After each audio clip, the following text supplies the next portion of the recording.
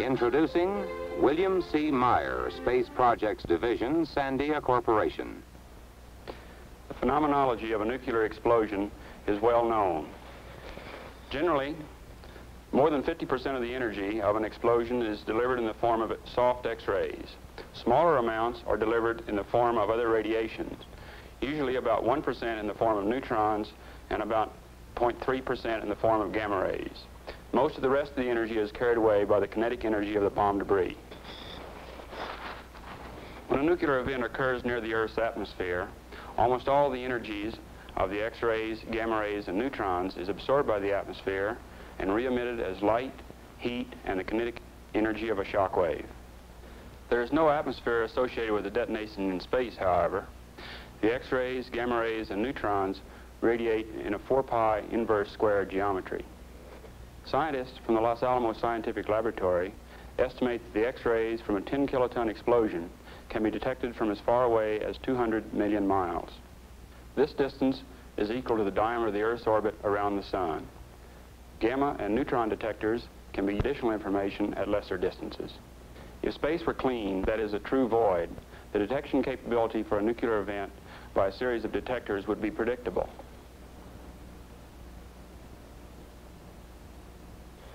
However, space is not clean. There are solar X-rays and solar winds consisting of protons and electrons.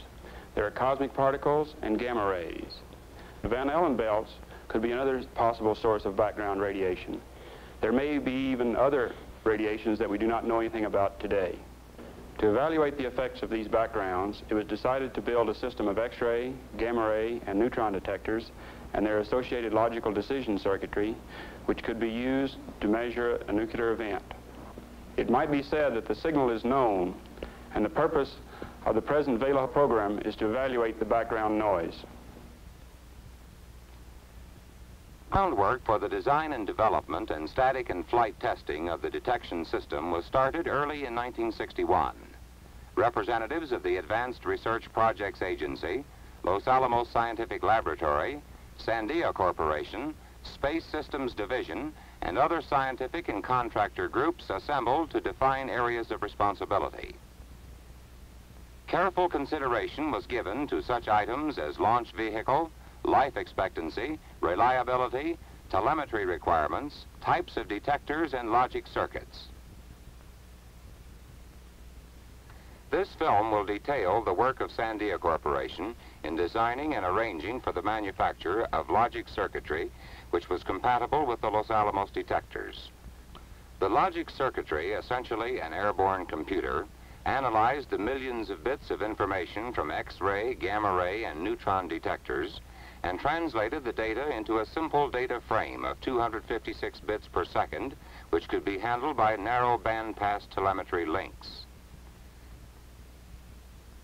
10 X-ray detectors designed and built by Los Alamos were uniformly spaced over the surface of the satellite. 6 to 8 detectors would look in a single direction at one time, which provided a high order of coincidence for a plane wave signal. Shielding of the photomultiplier tubes from the direct rays of the sun was accomplished by placing a thin skin of beryllium over the fluor. Integrated into each X-ray counter was a guard counter. The counters were used to identify charged particles produced within the satellite by cosmic rays. Stray particles generated within the satellite had to pass through a guard counter before activating the X-ray detector. To determine which X-ray counters were illuminated by the sun sensors were appropriately placed on the edges of the X-ray detectors. The Vela detection satellite also contains 6 gamma ray detectors. These units were evenly spaced around the satellite, but underneath its thin skin. Each detector was a solid plastic fluor about 2 by 3 inches, mounted on a photomultiplier tube. The neutron detector system consisted of 2 helium-3 detectors surrounded by 10 pounds of polyethylene. These units, like the gamma ray detectors, were located under the exterior surface of the satellite. The overall logic system may be broken into 4 major subsystems: the X-ray coincidence, gamma ray coincidence, steady state, and data handling circuits. The primary detection criteria consists of a multiple coincidence of short pulses from the 10 X-ray or 6 gamma-ray detectors. At the time of an X-ray or gamma-ray coincidence, an analysis of outputs from many detectors is made to determine what radiations might have caused the coincidence.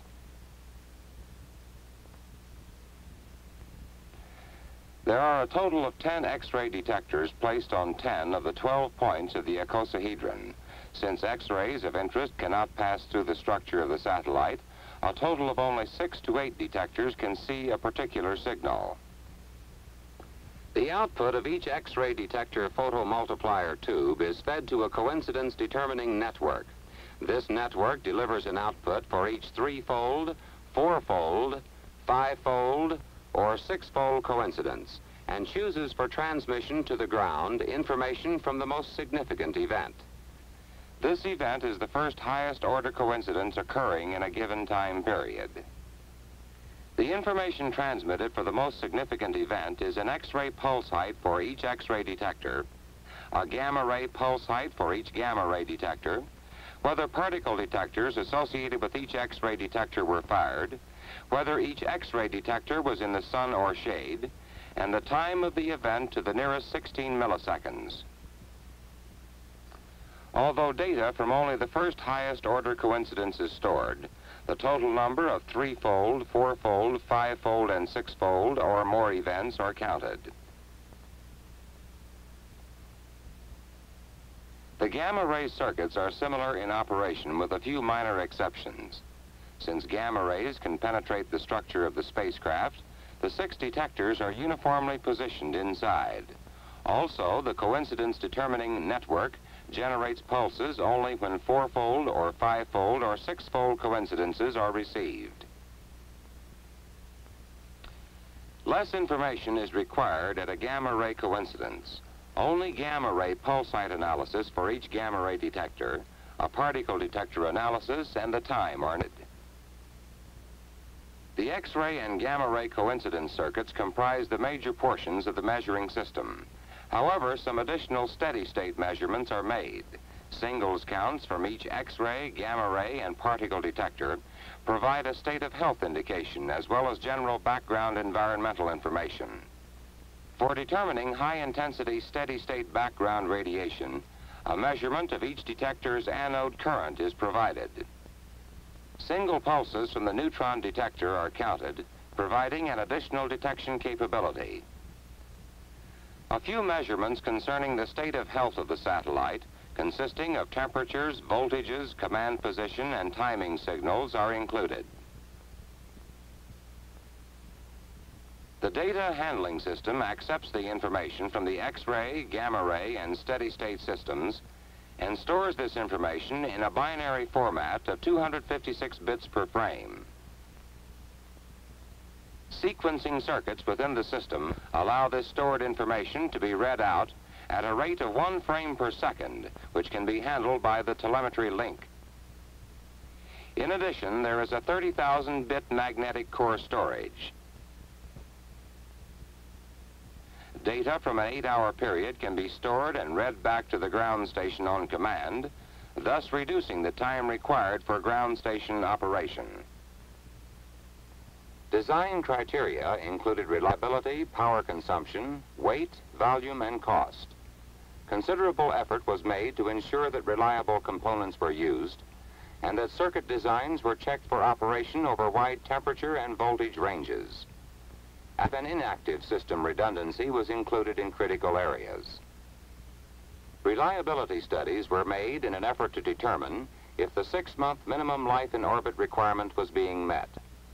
In some cases where the original design was inadequate, redesign was accomplished for desired orbit time.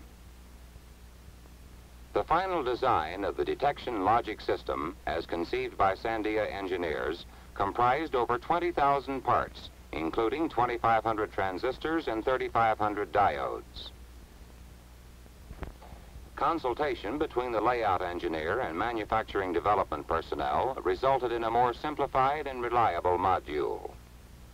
This check and recheck of design also often led to the solution of problems which might have delayed production and cost thousands of dollars.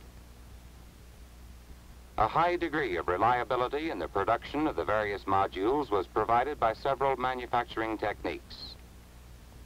Various methods of module box manufacture were tried, such as welding, extruding, and casting, but none proved to be satisfactory.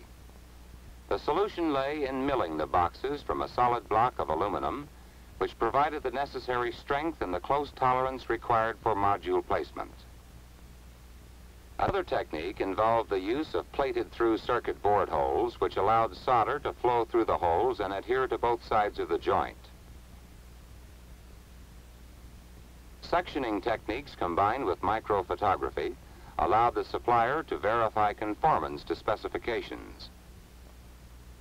Visual inspection of sample modules by quality assurance engineers gave the manufacturer and Sandia Corporation a prediction of the reliability of the complete run.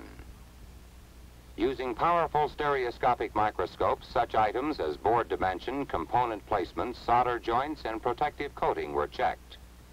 All modules were tested on Sandia-designed PT-1207 testers under extreme temperature environments. Each sample circuit module was checked against a detailed quality assurance inspection procedure. If the piece parts passed this rigid inspection, they were shipped to Sandia for assembly. The complexity and quantity of testing required to flight qualify individual module boxes and complete payload systems made it necessary to design a fast automatic checkout system. A commercial computer and high-speed readout unit were utilized in conjunction with Sandia-designed computer circuits, signal generators, and data display units. The computer was capable of giving complex electrical problems to the system under test, decoding the answers sent back, and determining if they were the expected answers. If the system was operating as expected, a new problem was given, and so on until the system was completely checked out. As many as 30,000 checks per minute could be given. If, however, the system failed to perform properly, the computer stopped, printed out the expected and observed answer, and waited for instruction from the test engineer. Additional logic system reliability tests were run with the satellite and logic system placed in a special temperature chamber. The system was checked over a temperature range of minus 25 degrees Fahrenheit to plus 165 degrees Fahrenheit, with the electrical supply voltage being varied plus or minus 15% from normal.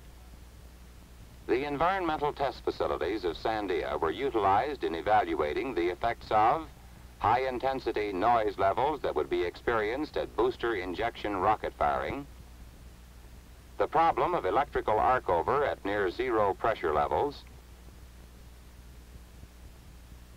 and the effects of handling and explosive bolt firing during separation and nose fairing ejection. While these environmental tests were going on, the scientists and engineers of Los Alamos Scientific Laboratory assembled and checked the detectors, sensors, and guard counters. These components were then shipped to Sandia for integration into the payload. As the various detectors and counters were mounted and cabled into the system, a final check was given to the payload before shipment to Space Technology Laboratories in California. At STL, the two payloads were given further environmental tests after they had been integrated with the STL portions of the spacecraft. These tests further verified the design of the system and ensured success of the program. System checks were simulated using a computer and readout equipment. The first dual satellite launch took place in the fall of 1963.